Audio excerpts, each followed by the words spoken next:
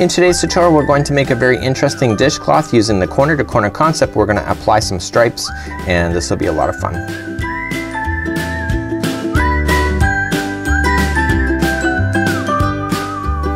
Welcome back to the Crochet Crowd as well as Yarnspirations.com. I'm your host Mikey. Today we're going to work on a corner to corner concept of using this for a dishcloth, and I'm going to show you how to change colors. I'm going to show you how to grow bigger and smaller, and I'm going to show you how to do some striping work and what to look for when you're going to do that. So we have one stripe directly down the middle, and you can have a lot of fun with this particular concept, and the key idea for this is never to have any yarn strands coming out of the work, and I'm going to show you how to deal with those as we go along as well. So let's work on the corner to corner dishcloth now.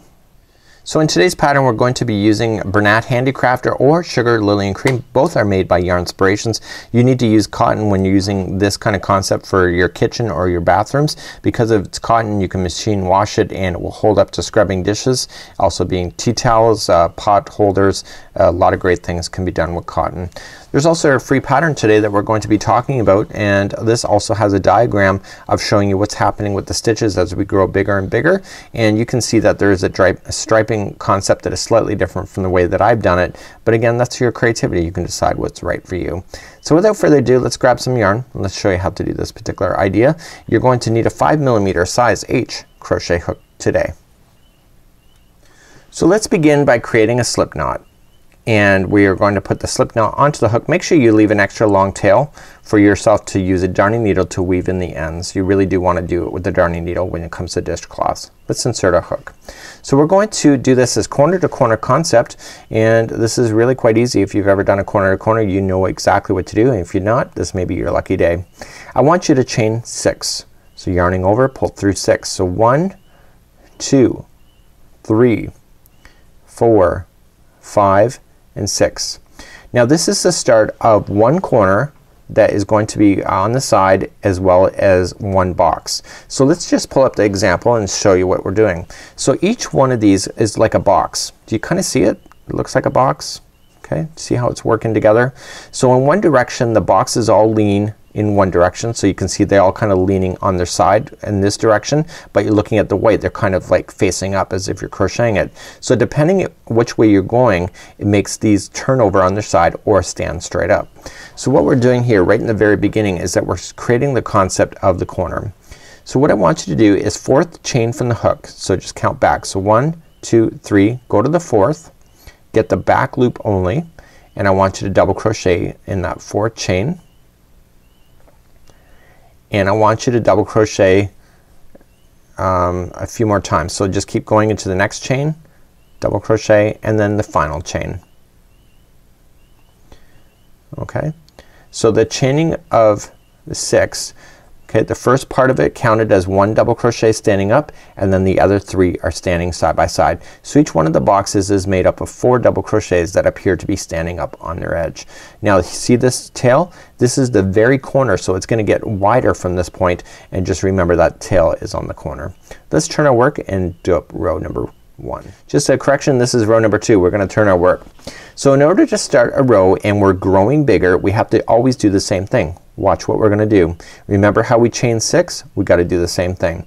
So 1, 2, 3. Okay, so 3 is the bottom of a box, and then what I do is I hold it. So I remember that. So 4, 5, and 6. So because I pinched it here, that's my first stitch where I'm gonna go. So I'm going to double crochet where I'm pinching it. Just right in. Okay, that was the 4th chain from the hook, and then I just double crochet the other 3. So I'm just double crocheting the final 3. So what appears that I have 4 here, but what's going on here? It looks kind of weird. So all you just need to do is come to this space here. Okay, it's right in the space, and just drag this over so it pulls over, going right into the space, yarning over, pulling it through and through. You're doing a slip stitch. You're then going to, so do you see how this is lying down on the side and these are standing straight up? So whenever I'm working on it, all the ones that I'm working on will stand straight up, and the other row that I'm attaching, they'll all appear to be fallen over. You're going to chain up 3. So 1, 2, 3, and you're going to put 3 double crochets into the same space. So 1, 2, and 3, and that's row number 2. Do you see that? So let's turn our work and go for row number 3. So turning the work, so what are we gonna do to start? If you said to chain 6, you're right.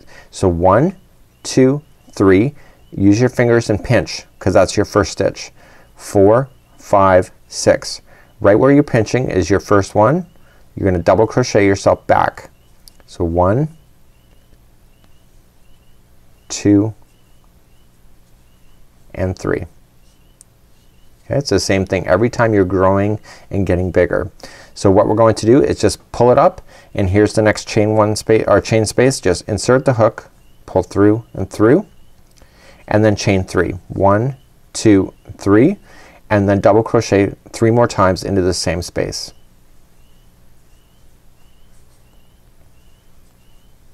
Are you getting the concept? It's all the same. This is why everybody's so addicted to the stitch. It's so easy. So once you get that done, just reach for the next one over here and insert in and pull through, and then what are we gonna do? We're gonna chain 3. 1, 2, 3, and then going into the same space 3 more times. So each one of the boxes are made up of 4 double crochets. Let's turn our work and go for 4th row. So we're gonna just go with this color one more time before I'm gonna show you how to change colors. So we're gonna chain up how many to start? So 1, 2, 3, pinch, 4, 5, 6. Right where I'm pinching is the first one. So you can count it back, but if you pinch it, you'll save so much time. So you're gonna double crochet yourselves back on the chain, a total of 3 times total, which gives you your 4 double crochets that you need, and then you pull up and you go right into the space. Slip stitch, chain 3, 1, 2, 3, same space, 3 more double crochets.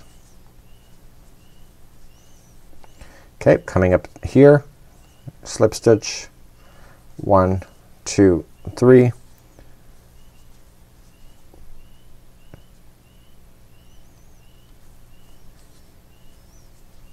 okay, so there's gonna be 3 double crochets there, and I'm going to, at the end of this row, I'm gonna show you how to change color. So I'm gonna just come into the final here, and 1, 2, and 3, and coming into the final.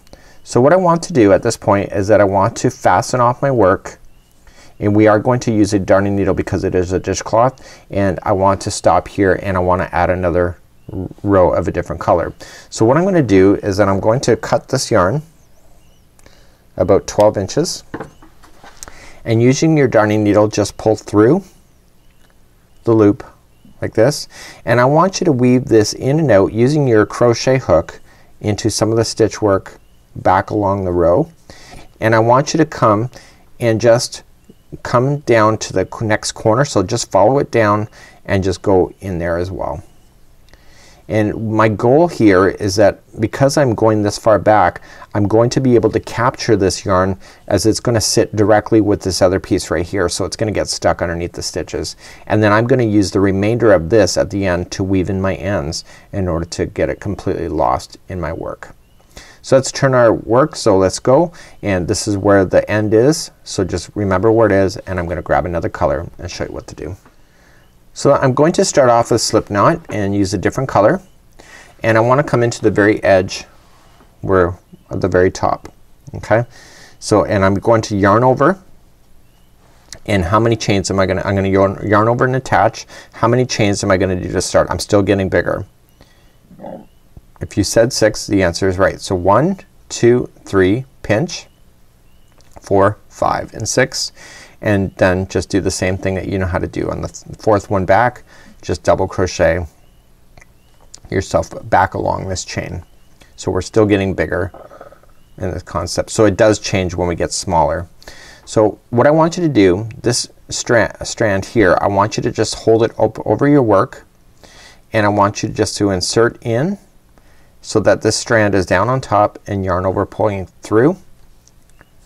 Okay, and I want you to chain up 3. So 1, 2, 3, just like you normally would. Keep it laying down on top of the line, and this will get stuck underneath the stitch work. So for 3 more double crochets. So you barely see it coming up on this edge here, and it's getting buried over here, and then just let it fall out now, and you can use a darning needle to hide in the rest. And you're just gonna work your way across the row like you normally would have, but you're using a different color.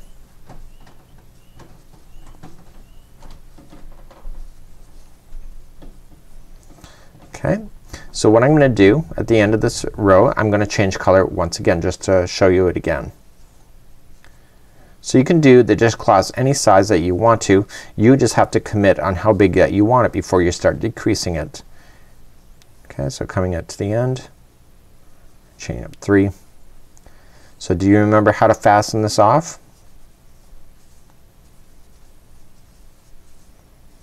Okay, so I'm gonna come up to the end, I'm gonna stop. I'm gonna grab my scissors, cut about 12 inches, maybe a little bit longer, and I want to pull it through the loop, and I want you to weave it in some of the stitch work coming back.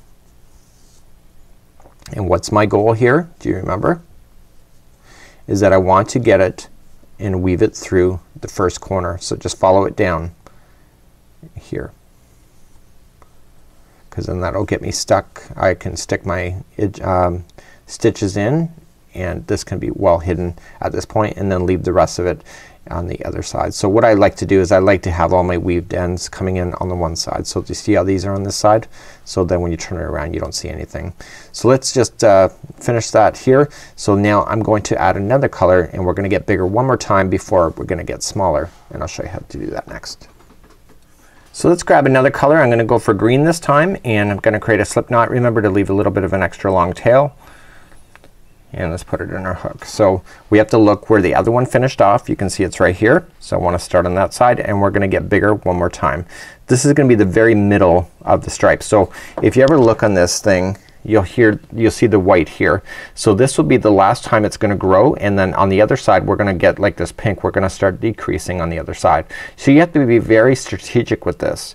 So one of the ideas that people have is that when they do stripes they end up misaligning this last one, and what they forget to do is that they should just do one row here in the middle, or do 3 rows. If you will notice this is that you see 1, 2, and 3. You can never put 2 rows in the middle here and keep it balanced. So it either has to be 1, 2, and 3 is the same color, or just 1, or it's gotta be 5. It's gotta be an odd number in order for it to work. So just be conscious of that. It's a big question we get constantly. So let's just join our work here. Remember this is the last time. This is the center stripe, and so we have to grow it one more time. So 1, 2, 3, pinch, 4, 5, and 6. Coming into the one I'm pinching, that's the 4th one from the hook, and you're going to double crochet yourself back along the chain a total of 3 times. So okay, so now we have this green one to worry about. So what I want to do is that I want just to hold it up over top of the line, and I have this other one here. Do you see this one here? This is the last one I carried. I want to go around that one as well and pull through and through. That's a slip stitch, chain 3, 1, 2, 3, and then go around and put this down on top so it's going around again. If you can do most of this while you're in this motion of hiding it, you'll have less tails to worry about at the end of your project. You can go one more time. If you've got a longer string, if you want to, you can just go up, just trap it under position, and chain up 3, and continue just to crochet all the way. Now this is the very last time that we're gonna grow, and the next time going further on in this tutorial we're actually gonna get smaller. So I want you to just do the same concept going all the way across. Okay, I'm coming up all the way to the other side, and I want to go right into the very end. So I'm still continuing to grow 1, 2, 3, and I want to finish off this final square before fastening off, and I'm gonna get smaller. You don't need to change the yarn as much as you have to in order to change your sizings as far as like going bigger or smaller. You can do a solid square. It's completely up to you. So let's fasten this off again, and we're going to start getting smaller in the next part of this tutorial. So I'm gonna show you how to decrease and what you need to look for.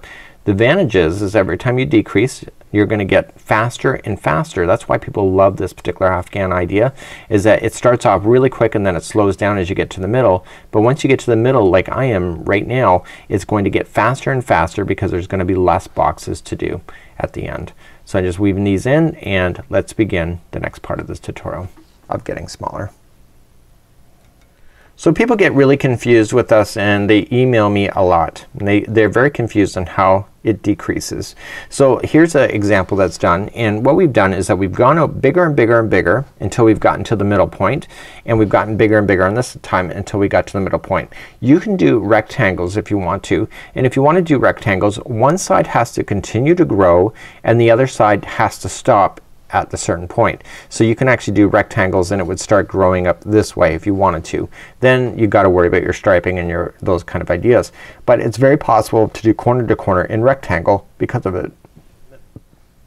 So because I'm at the middle point now, the green that I just did on the sample is the white here. So you will notice that the pink here is, if I was to grow this any further, the pink should be right over here, okay, and it should be out over this way, okay, out. But because we're decreasing now, you'll see that it's gonna fill in the spaces that's here, and so you end up with a flat edge along the sides. So we're gonna keep decreasing, and every time we decrease we're gonna eliminate one box on each side as we get smaller. So it just is a matter of just understanding that, and when you go to start and stop each one of the rows, you'll have less boxes to work with. So let me show you how to do that. So to be consistent with color, I want to bring back my yellow. It's up to you. It doesn't have to be matching. It's completely your business. So I have to look where I finished the green, and this is where I finished it. I can see it's right here. So this is where I'm going to start with doing the yellow. So normally what I would have done is that I would have come out to the outside, chained my 6, and then there would be another box here, and then I would fill it in. But because I'm not gonna grow it anymore, my first box is actually gonna be sitting right in the space here and then working across. And then I don't go all the way to this side of the over here. I stop in the last box space it is right here. And so we've just eliminated out 2 boxes as a result. So here's the thing. You need to attach this yarn right into the side here, right into one of the double crochets. Do not go into this chain 1 space or you'll have a very ugly border that's gonna happen. So go right into an actual stitch itself and attach your yarn. So you're gonna attach and you're going to chain 3. So 1, 2, 3. Because we're not growing, we're not chaining 6 anymore, so this makes it very easy and quicker to finish. So you've got 1 in here. Now if you remember that it's made up of 4 stitches, so the other 3 are right in the side of the stitch here. Okay, so just putting it in, put your yarn that you've attached around so it gets stuck under position, and put in 3 double crochets. So you already know how to do this. It's a matter of starting is what is different. So you're going to then come up to the next box here, just fold it up and then just put in your stragglers just to hide them. So slip stitch, chain up 3, 1, 2, 3, and then just keep working your way across like you already know.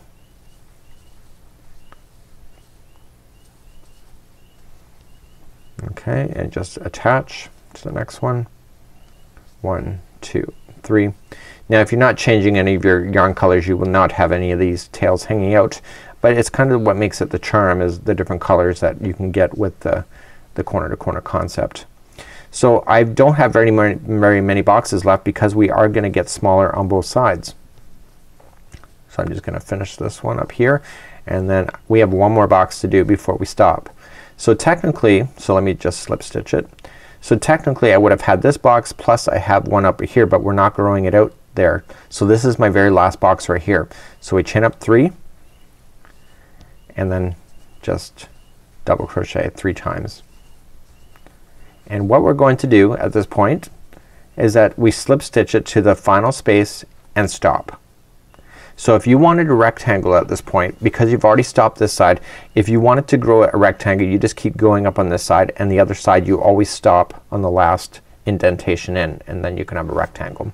So now let's just fasten this yarn off, another 12 inches of yarn,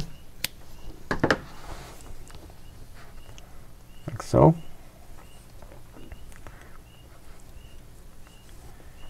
And you're gonna weave it in your work like I showed you before. It's the same thing. And I want to come down to this first point right down here. So just pull it down through there. And I do like all my yarn strands to be on one side. It just makes it easier to find at the end. So I'm gonna pull it so that the ending is on this side. So we're gonna turn our work and move up to the next row. So you can see that here the yellow has now gotten smaller, and now we're gonna move back to this purple color or pink color back for the remainder of this project.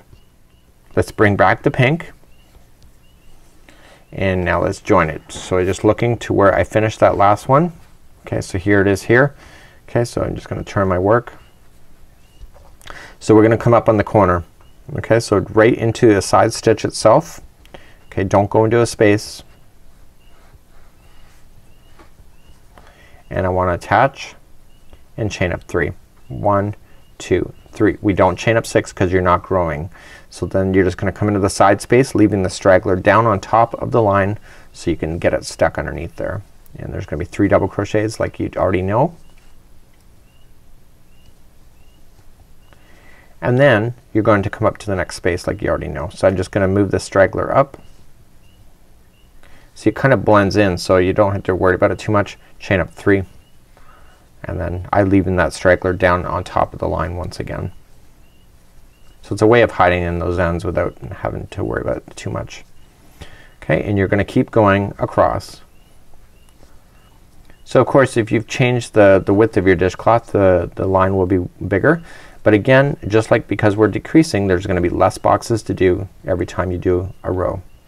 Coming up to the next one, and we only have one last box to do. See, it's the last space. So 1, 2, 3. So to keep it color consistent, I'm not gonna change the color for the remainder of this project. So I slip stitch to the beginning, and here's how I'm going to move across without changing color. So I'm gonna turn my work. I'm going to slip stitch across to the 3rd one. So going in, and all I'm doing is moving my starting point. So I keep slip stitching until I get to the 3rd one, and then that's where I start again. So 1, 2, 3, coming across. Okay, so if you know how to do that slip stitching, you don't have to change your colors or fasten off in order to get yourself in the right position.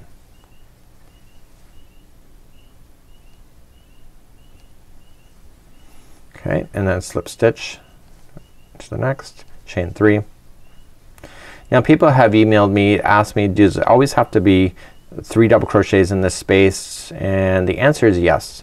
The reason for it is that the double crochet, the height is made up of 3, so therefore in order to keep it as a block you need to do it as 3.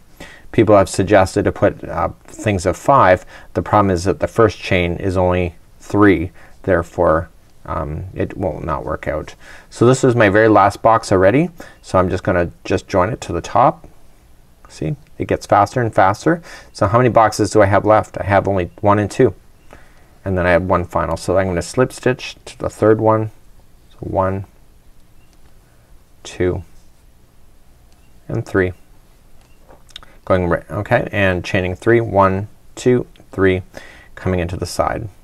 So if you start off by slip stitching to that first one of the one lying on its side, you have a really awful gap that will be noticed. Okay, you're gonna work across 1, 2, 3.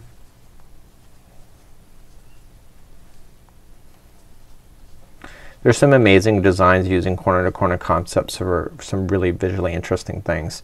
Come into the space, and now you have only 1 box left if you can see it. Let's turn our work. Let's slip stitch across to the 3rd one. So 1, 2, and 3. 1, 2, 3, and this is the very final box. So 1, 2, and 3. Like so, and then join it. So what I would do if I were you and you were me, turn your work and slip stitch till you get this string right to the corner. It looks different, it looks finished when you do that. So you could either stop here and weave off, but it looks finished when it's done at the top. So what you're gonna do now is just trim your string about 12 inches or so and pull it through. And what I would do is grab your darning needle. So you can pull on your work, and this is what it looks like. So grabbing your darning needle, you're going to insert the yarn into the needle like this, and I want you to glide it in and out of your work 3 times. So just right underneath the stitch, don't come to a border. So, okay, so 1, okay, and come back in the other direction for 2. Okay, go in a different path. If you go in the same path, it'll fall out, and go back for a 3rd time. When you go in and out 3 times, your tail will never fall out of your work because it's impossible for your project to stretch in 3 directions at one time when it's being used. So then you can cut it safely right down to the project. So the other tails that are in your work, it doesn't take long to come back, and all you just can do, like this one's a little short, but what I can just do is just slam the needle onto this here, and all I can just do is that I can just glide it through one other direction. Just underneath, and I want to capture it into some fibers. The more fibers you can catch it underneath it, the less chances it will fall out. So because I've come up through here and up, I've just went up through this stitch here underneath some fibers, I can safely cut that out of position just like this. So you're gonna come back even to the starting one, do the exact same thing, just in and out 3 times, and then you can have an amazing dishcloth just like this. All looks completely finished, and you can have a lot of fun with it at the same time. So until next time, I'm Mikey on behalf of the Crochet Crowd as well as Yarnspirations.com. Enjoy your new dishcloths. We'll see you and have a great day.